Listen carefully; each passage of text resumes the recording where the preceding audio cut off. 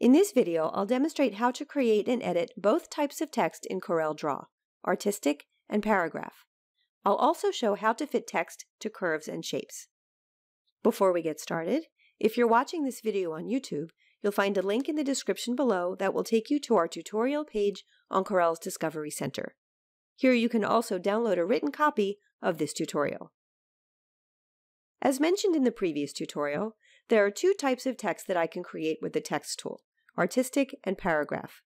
Artistic text is simple. I activate the text tool, click once where I want to start the text, change the font or size from the default if I want, and start typing.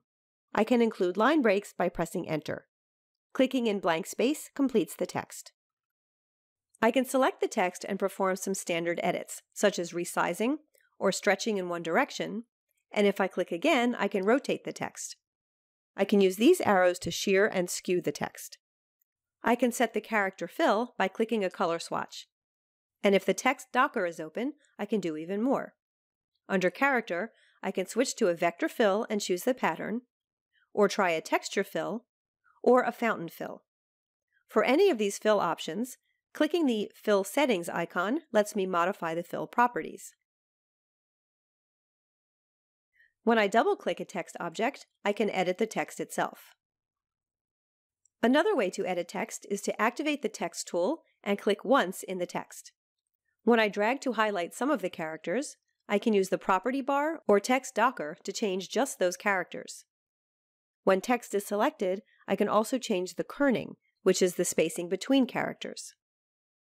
Paragraph text is great for larger amounts of text, which is placed inside a text frame. I can type out my paragraph text if I don't have too much to say, but usually it's easier to have the text available in another application, where I can use Ctrl-C to copy it first. Back in CorelDRAW, I'll activate text, and again I can change the paragraph font now or change it after the text is added. I'll click and drag to set the text frame that will contain the text and press Ctrl-V to paste it in. While paragraph text is selected, I can move it or use the handles to adjust the frame size. I can change text properties for the entire frame, such as font, or size, or color. Or I can double-click to edit the text and make changes just to selected characters. If the text frame turns red, this indicates that the frame is too small, so I'll select the text again and expand the frame until it returns to blue. I can also fill the frame with a background color. With both kinds of text, I'm not limited to straight lines or rectangular frames. Let's start with artistic text. I'll use the Bezier tool to trace the mountain ridges. Then I'll select the text and choose Text, Fit Text to Path. Now I can place my cursor along the curve and click to fit. I can still make any changes I want to the text itself. Or say I have a curve but no text yet. When I activate text and move the cursor over the curve so that its cursor icon changes to a curve symbol, this means the text will automatically fit the curve. When this text is selected, I can move it by dragging a white square, or I can scale it. The red glyph can be used to move the text anchor point. I also don't have to use a rectangular frame for paragraph text. Any closed shape can be used. I'll place an ellipse here and use the Properties docker to give it a wider outline and a transparent fill. In this ellipse, I want to place some text that's in a Word document, which already has some formatting. I need to close the document before it can be used for importing. I'll go back to the text tool, and when I move my cursor to the ellipse, I can get two cursor icons. If I click when I see the curve, I'd be placing text along the outline of the ellipse, as we saw before. But as long as a closed shape is identified, then when I move a bit inward, the icon changes to a frame. This means that paragraph text will fill the shape.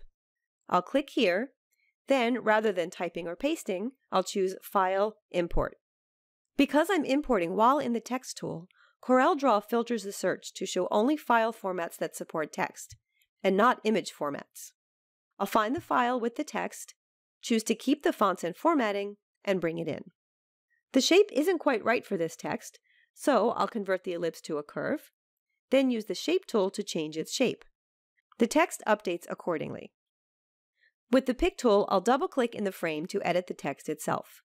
I can make changes directly, Or if I open the Edit Text window, I can change the text while it's presented as easy-to-read paragraphs. There are many more features of paragraph text to cover, which will be done in a later tutorial in this series. Finally, if I'm using OpenType fonts, I can take advantage of CorelDRAW's interactive OpenType feature. If I select a character for which there are OpenType alternatives, I'll see a small triangle below the character. Clicking on this displays some of the stylistic sets that I can use instead. This brings us to the end of this tutorial on creating and editing text in CorelDRAW. If you've been watching this video on YouTube, you'll find a link in the description below that will take you to our tutorial page on Corel's Discovery Center. Here you can also download a written copy of this tutorial.